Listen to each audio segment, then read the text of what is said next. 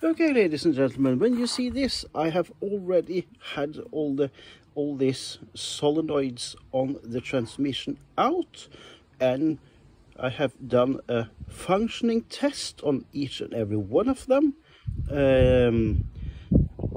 both electrically and mechanically. And that I have done simply just with a 9-volt battery, but I haven't, I had to just take off these solenoids one by one and take them inside and do a functioning test on every one of them. And I didn't speak or say anything while I did it because my neighbor just beside me had visitors sitting outside, so I didn't want to interrupt them by recording and do a lot of talking, because I think that's a little bit rude to do actually. So I will try to do some texting of which solenoid I remove, because I started with that one. So I will put a little text on the screen so you can see which solenoid it is.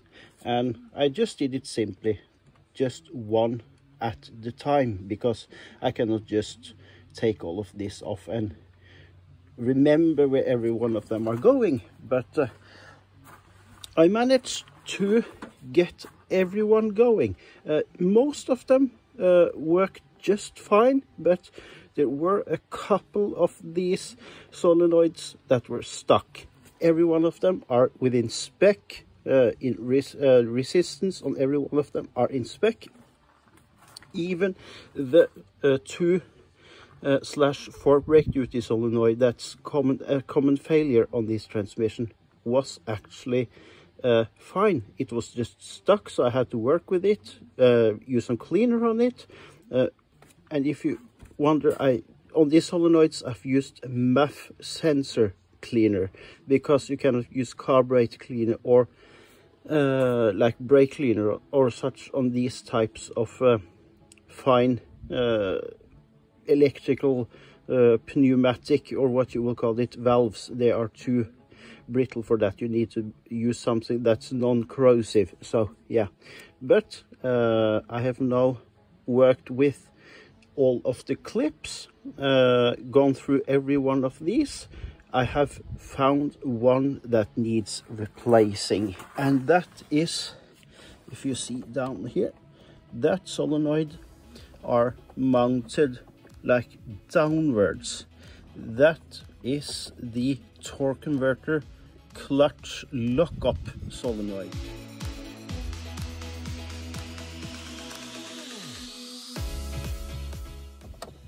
That stuck. I have tried numerous times to free it up. No chance. It just doesn't want to cooperate. It has correct resistance, so the electrical circuits within it are fine, but the plunger, or what it's called inside here, utterly ceased. And I've tried so many times to free it up, but it just don't want to, so I have to order a new one of those. Otherwise it looks like everything else has done fine. Couple of other valves that also were stuck, but I managed to get them going again. I have cleaned them thoroughly and functional tested them many times, so I'm confident that I can reuse them. So yeah, now I will show you the small clips that I have made of taking off each and every of the solenoids and the cleaning process. Now, removing off the cover, this I have done this in a little bit stupid order really, because I do it at the same time as I'm doing the head gasket. So because the air filter housing, the box, are sitting over here and are in the way of accessing the cover that goes on the front of the transmission. There are also some cooling lines in the way. You can remove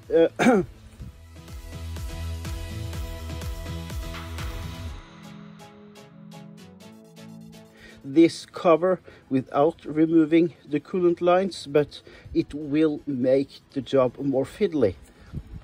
So I just did it now when everything is removed for the head gasket job, so it's easier for me to do it.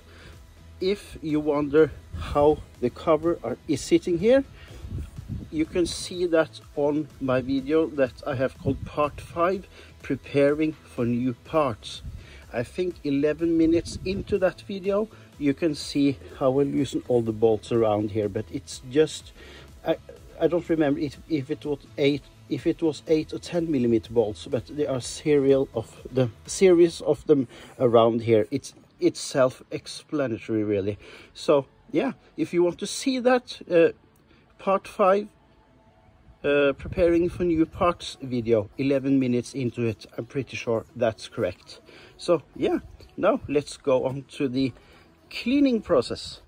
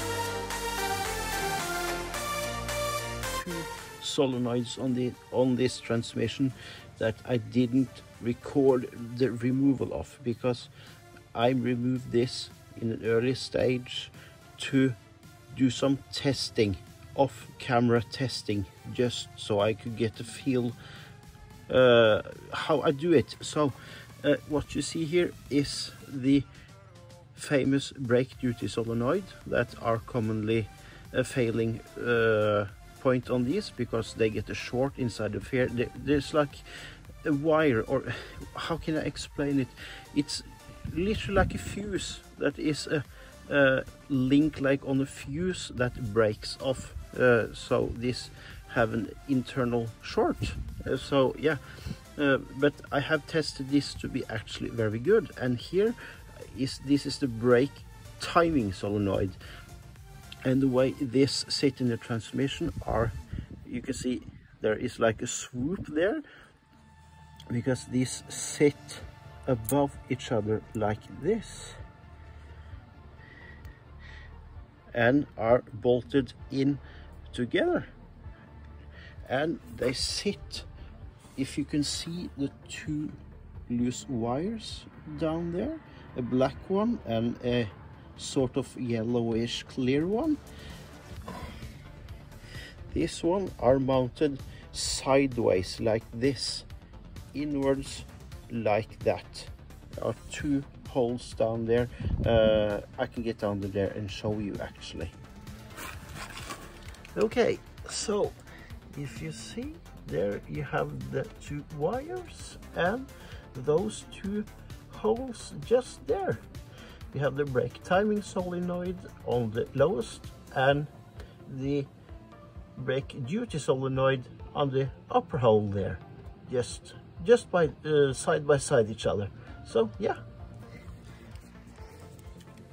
Okay, I think I'll just reinstall these ones, because just to show you how this sits, since I forgot to record when I took them out. So just to make it perfectly clear, this is how they are arranged together, and you can see here I can just lift the lower one directly off from that little groove there.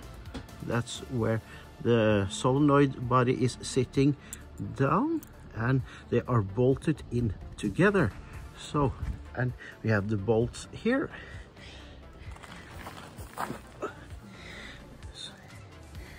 So we see if we can wiggle this into place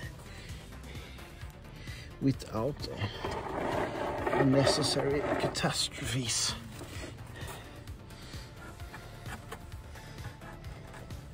You see the holes here.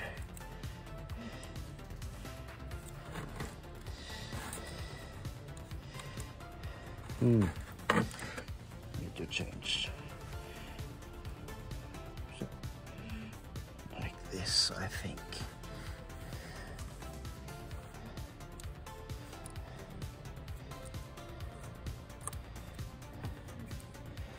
Like that. Can you see anything? There, click, then it's seated. And by the way, I have taken some fresh transmission fluid on the O-rings. That's very important that they are lubricated, so you don't pinch them when you push the solenoid in. And the last one, click like that. Okay, so then it is time to get the bolts in.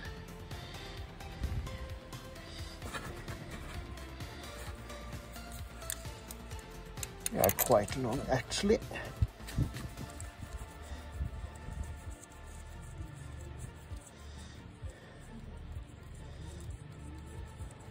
Just turn them in loosely by hand to begin with, and then go and get the torque wrench, because it's crucial to torque this correctly, because you cannot over tighten this, because you can actually damage the valve body. Come on. There we are.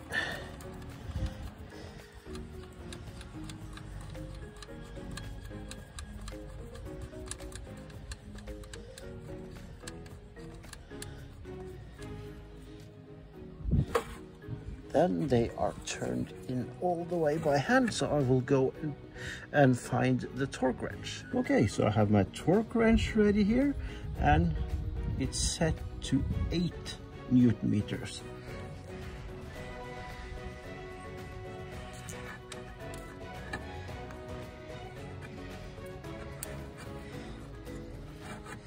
Just try to get this hose somehow out of there. I think that will help a little bit. There, yeah, yes.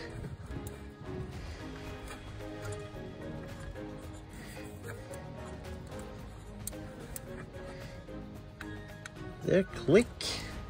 And can you stay out of the way, please? And this one.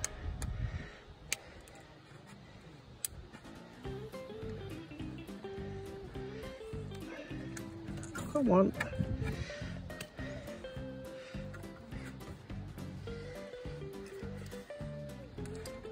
Oh, just a hand tighten it a little bit more.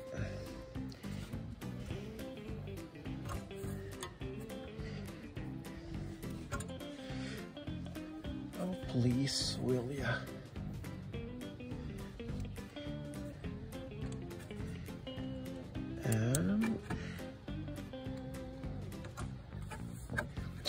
Oh, Jesus. Stay out of my way. Yeah, there we are, click. It's torqued down correctly.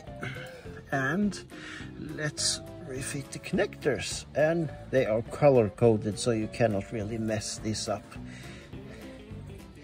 Black on black, white on white, etc. Click, that's in place. And this one, click, in place. So yeah, that's it.